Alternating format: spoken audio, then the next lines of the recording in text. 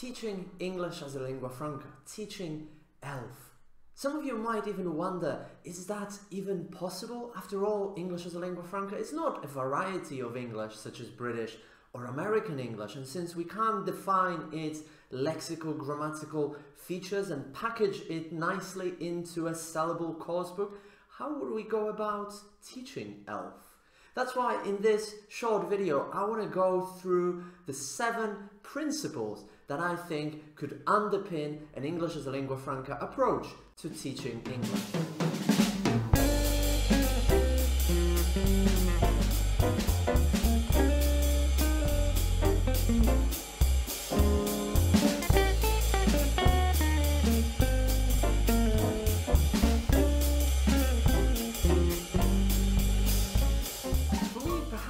The first, but also one of the most important principles behind an ELF approach to teaching English would be a greater focus on intelligibility and communicative capability rather than a focus on a set of lexical, grammatical features and a focus on correctness and a focus on conformity with a particular standard native speaker variety. Instead, I think what's much more important is a focus on communicative capability and intelligibility in international context, which brings me to my second point, which is focus on the pronunciation features that lead to that intelligibility in international context. And these have often been referred to as lingua franca core. And I've done another video specifically on teaching pronunciation and on lingua franca core, so I'll direct you there, and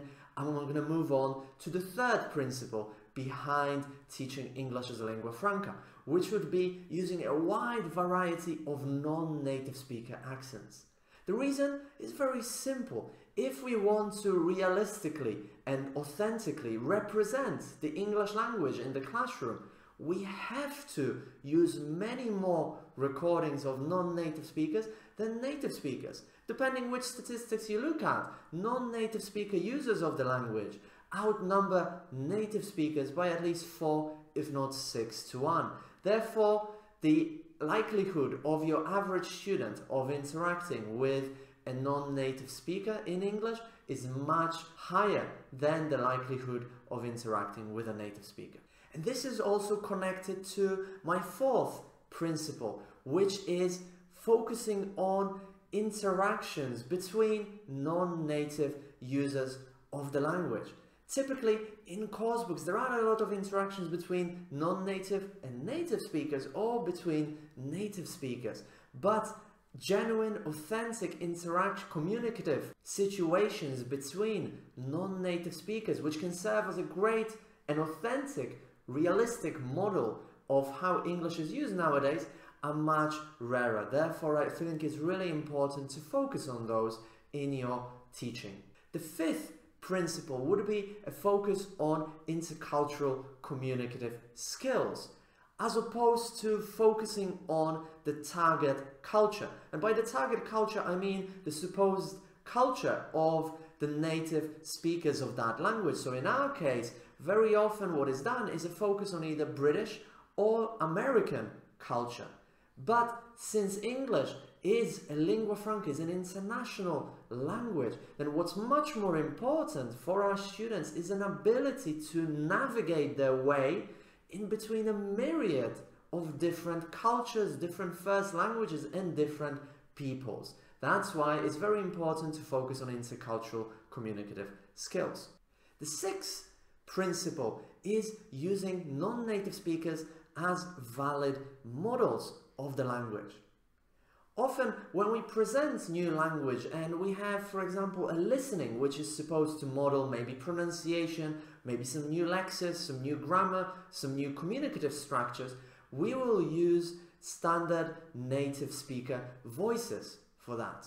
And our students will be encouraged to imitate, for example, the way native speakers speak, their pronunciation or communicative strategies that typically a native speaker would use. And this only perpetuates further the idea that native speakers are better models of the language by the very definition, and therefore that they are also better teachers of the language. That's why I think it's crucial as well to use models of highly proficient non-native speakers of the language, which are abundant, in fact, in your classes.